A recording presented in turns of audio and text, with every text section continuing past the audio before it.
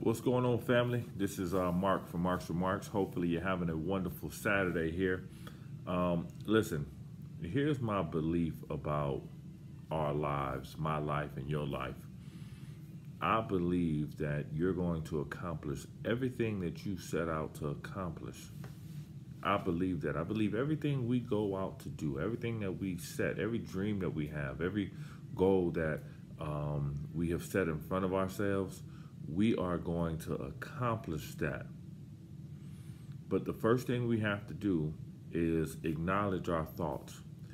Everything that happens in my belief system is that every action is preceded by a thought. There is no action that we create that does not have a thought that preceded it. You say, well, I just got so mad, I blacked out, I lost control. Yeah, well, okay.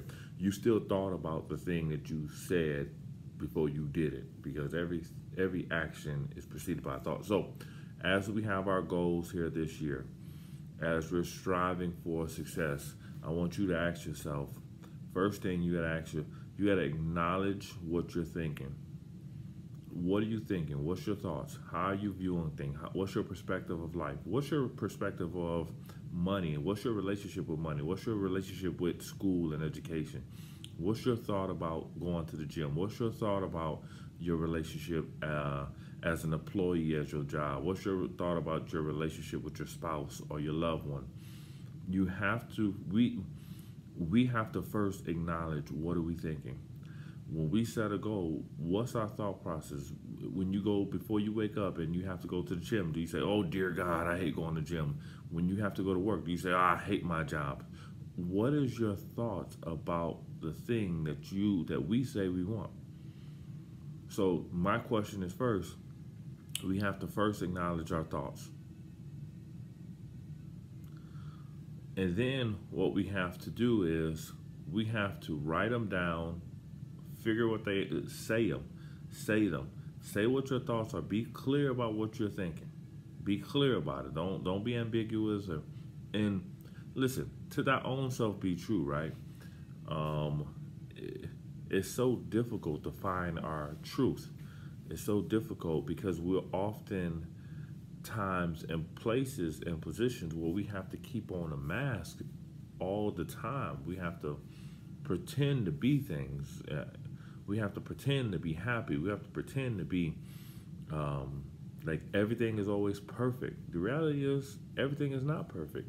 The reality is we're not always thinking positively. The reality is there's life that hits us and we're hurting. But oftentimes we have to wear a mask so much that we don't have places to take the mask off so that we can be real. And the key is, can we be real with ourselves? So first, acknowledge your thoughts. Second, write them down. Say what they are. Put them down so that you can see what your thoughts are. What do you think about your marriage? What do you think about your finances? What do you think about when you look at your bank account? Do you say, oh dear God, money's running out? You just got paid. I got no money. And if you really want to know what you think about, listen to what you say. You say, out of the abundance of the heart, the mouth speaks. What does that mean? Whatever's in your heart, your mouth will ultimately say it. Now, once we've written them down, once we got our thoughts down, we need to address each and every one of those thoughts. All right, so I think that I'm going to be broke. I think that I'm going to die of cancer like my uncle did.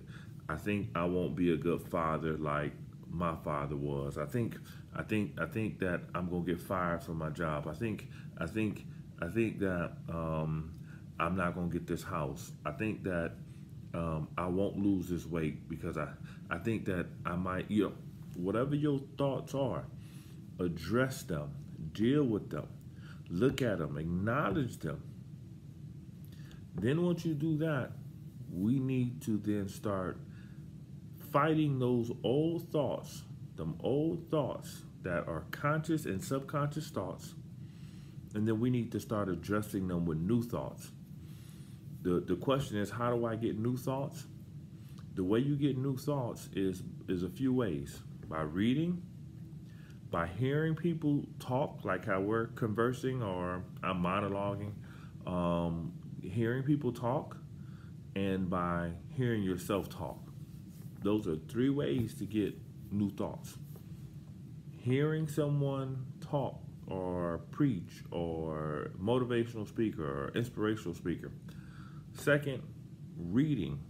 Reading books that addresses those negative thoughts. If that's self-help books, if that's the Bible, or whatever those, reading something to address those negative thoughts. Lastly, speaking the words that you want to hear. Speaking the words that you want to see happen in your life.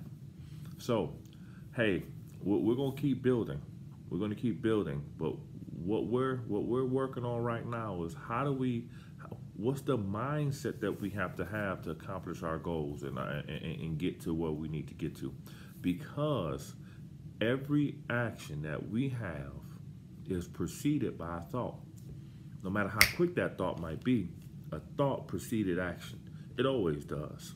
Hey, thanks for taking this time. I know this video is a little longer, but I'm just trying to give us some context here. Love you. We are going to accomplish those goals. Take this time with me real quick and say, I am going to accomplish all of my goals. I will have all of my dreams. Say that with me real quick. I am going to accomplish all of my goals, and I will have all of my dreams. And it's going to happen for you. Family, if this video, which I know it did, if it helped you, I know it did. He's cocky. No, I'm just confident. Subscribe, like, share. We got to grow. We're going to grow this family. We're going to grow. We're going to get bigger. I want to hear what you have to say. Comment, because your comments help me. They also help other people.